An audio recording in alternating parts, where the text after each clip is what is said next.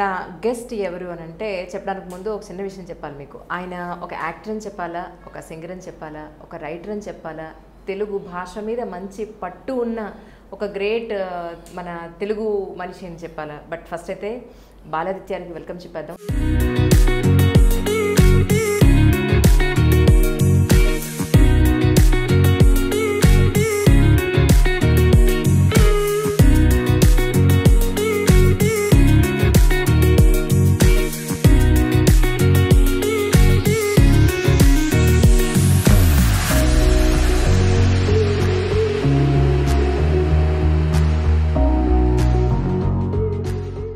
Welcome to my show అండి. నమస్తే అండి. కాదు ఇప్పటికీ బాలాదిత్యనా?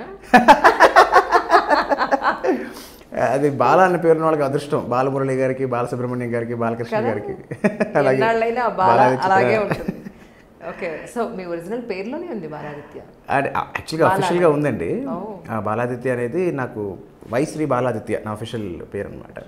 కాకపోతే చిన్నప్పుడు మాస్టర్ ఆదిత్య అనే పడేది అన్ని సినిమాల్లో. నేను చేసిన 40-50 సినిమాల్లో కూడా అలాగే వచ్చేది.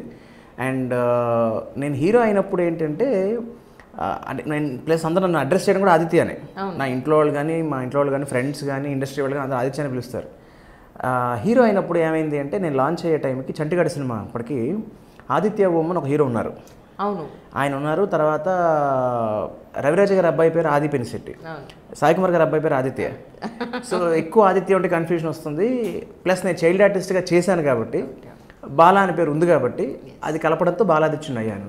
సో ఎంత అదృష్టవంతులు అంటే ఒక్క పెద్ద ఎన్టీఆర్ గారితో తప్ప మహానుభావులు మహామహులు అందరితోనూ యాక్ట్ చేయగలిగే గొప్ప అవకాశం భగవంతుడు మీకు ఇచ్చారు. ఇట్స్ బ్లెస్సింగ్ అండి. నిజం కదా?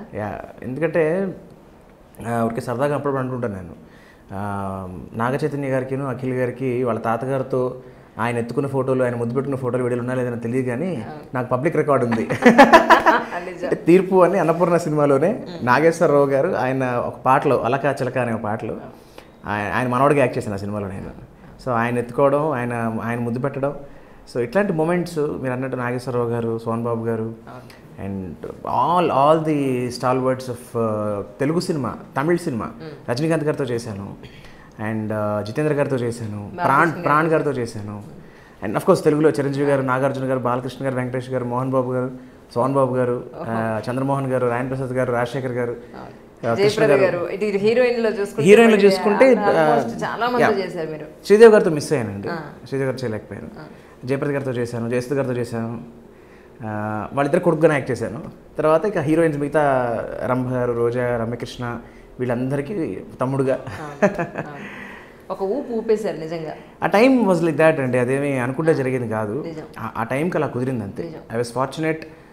నేను చైల్డ్ యాక్టర్గా చేసిన టైంలో కథలు అలా ఉండేవి, నా క్యారెక్టర్స్ అలా ఉండేవి. ఇప్పుడు వాస్తవానికి తగ్గాయి. అంటే తర్వాత నా తర్వాత కూడా కొంతమంది చేశారు, బట్ నేను చేసిన స్పాన్ ఎక్కువ, వాల్యూమ్ ఎక్కువ, అండ్ ఇంటెన్స్ క్యారెక్టర్స్ ఎక్కువ. So that way I feel I'm definitely lucky. నిజం నిజం, నో డౌట్ అందులో. నాకు యాక్చువల్లీ మా iDreamలో ఇంతవరకు మీరు ఒక్క ఇంటర్వ్యూ కూడా లేదు. That's what I feel really so bad. అదేంటబ్బా ఇన్ని బాధ్యత ఒకటి కూడా లేకపోవడం ఏంటి అని నేను ఎక్కడ మీరు మొన్నటి ఫోన్ లిఫ్ట్ చేయలేదు. నేను ఎప్పుడు మెసేజ్ పెట్టినా రిప్లై లేదు. క్షమించాలి. So sorry for that. Just like that I'm saying. మీరే కాదులేండి, చాలా మంది కొంత పరిచయం అయ్యేంత వరకు కూడా రిప్లై ఇవ్వడం లేదా చేద్దాం అంటూ పోస్ట్ పోన్ చేయడం, ఇది మాకు అంటే నేను యూజువల్లీ అంటే నాకు నెంబర్ పేరు లేకపోతే కొంచెం తక్కువ రెస్పాండ్ అవ్వడం. అంటే ఏమవుతుందంటే కొంచెం ఎక్కువ బయట నెంబర్స్ రావడం వల్ల కొంచెం చిన్న ఇబ్బందులు అవుతూ ఉంటాయి. అండ్ ఇంకొకటి అంటే నాకు ఫస్ట్ నుంచి I'm very strong on not changing my number. 2003లో నన్ను Jr.NTR అడిగారు ఒకసారి, అది నెంబర్ చెప్పు అని. అంటే నేను 2742 అనేది చెప్తున్నా, ల్యాండ్లైన్ కాదు మొబైల్ చెప్పాను. ఆయన మొబైల్ అనగానే మొబైల్ లేదన్నయ్యా అన్న. అదే మొబైల్ తీసుకోలేదా, ఇవాళ రేపు మొబైల్ ఉండాలి అందరికీ అన్నాడు. ఓ అలాగా అని చెప్పి అప్పుడు ఫస్ట్ నేను ఆయన చెప్పిన తర్వాత, అంటే అప్పటికి ఇంకా మొబైల్ పెద్ద పాపులర్ అవ్వలేదు. సో 2003 ఎస్, అప్పుడు then I took a mobile. అప్పుడు నేను ఏ నెంబర్ తీసుకున్నానో ఇప్పటికీ అదే నెంబర్ ఉంది నా దగ్గర. So I don't believe in changing numbers. అందుకని నేను ఈ నెంబర్ ఎక్కువ స్ప్రెడ్ అయిపోవడం వల్ల ఏమవుతుందంటే తెలియని వాళ్ళు ఎక్కువ కొంచెం చిన్న ఇబ్బందులు, మీకు తెలియదు ఏముంది, వాటి వల్ల పేరు లేకపోతే కొంచెం తక్కువ రెస్పాండ్ అవుతూ ఉంటాను. Somehow I missed out in the flow. అంతకుమించి అయ్యో అసలు అందులో అసలు ఇబ్బంది లేదు. But it's common for with everyone actually. ఇప్పటికీ జూనియర్ ఎన్టీఆర్ తోటి ఫ్రెండ్షిప్ ఉందంటే అప్పుడు లేదండి, లేదు లేదు తక్కువ. అంటే ఎప్పుడు కనిపించినా మాత్రం heal talk very ఎఫెక్షనేట్లీ. So but yeah తప్ప నాకు చిన్నప్పుడు ఆయనతో కలిసి చేశాను నేను, బాలరామాయణం సినిమాలో చేశాను. సో అండ్ ఈ వండర్ఫుల్ హ్యూమన్ బీయింగ్. ఆయన మా చంటిగాడు దానికి ఆయన సిడీ లాంచ్కి వచ్చారనమాట.